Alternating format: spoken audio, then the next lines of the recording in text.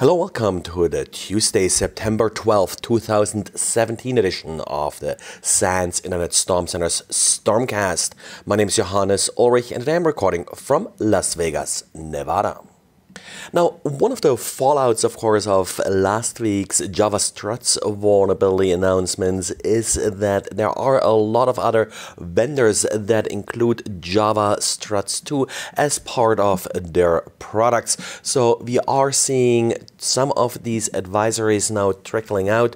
Most notably, last Friday, Cisco released a pretty extensive advisory with a list of all their products that are using Java Struts. Of course, Cisco makes much more than switches and routers. There are a lot of web apps, like, for example, the Cisco WebEx meetings server.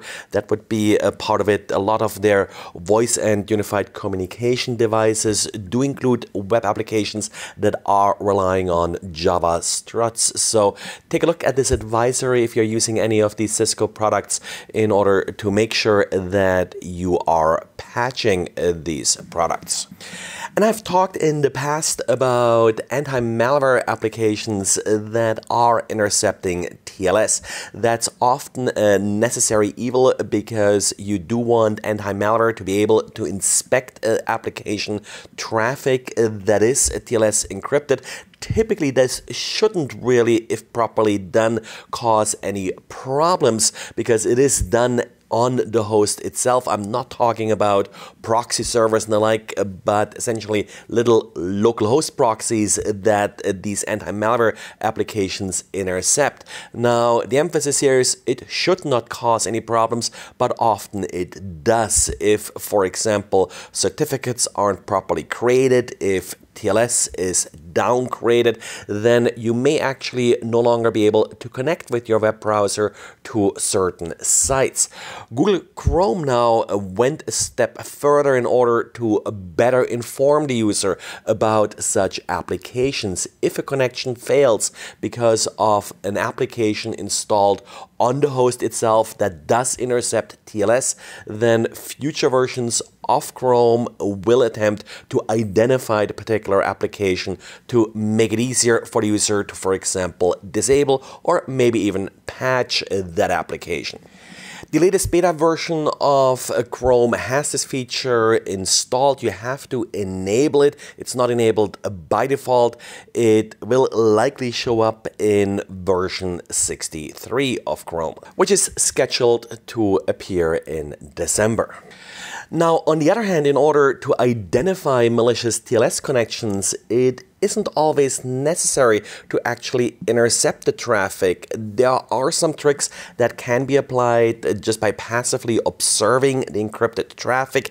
I've talked in the past, for example, about some work Cisco has done in order to fingerprint TLS handshakes using various TLS options. Also, recently we had the JA3 project released by Salesforce, which is an open source project to collect these fingerprints and to identify applications. Well, Cisco now went a step further with this idea. They actually used some machine learning algorithms in order to identify TLS connections as either malicious or not. Malicious here being that the connection was caused by malware. Now, they did have some reasonable success here, and they were able to identify 90% of the malicious connections. However, there are exceptions. One particular malware family that they're pointing out is Tridex, which is really good in emulating existing browsers, and they only had a reconnaissance rate here for 78%, which isn't really quite adequate. As usual, I think that is still a very valid and valuable approach. Don't make the mistake to discard it because there are ways around this approach. It still does identify a good number of malicious connections quite accurately. And of course, the big advantage here is that the approach is purely passive. No interception is required. So this is something that can scale quite well and is relatively easy to implement.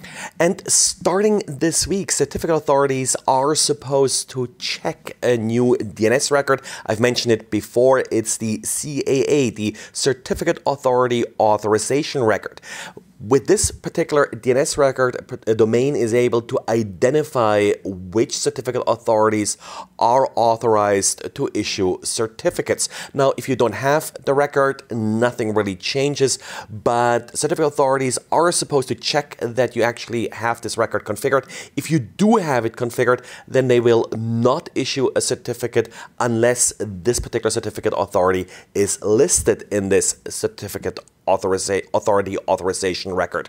Now, problem being here that Comodo already was found violating this very new standard.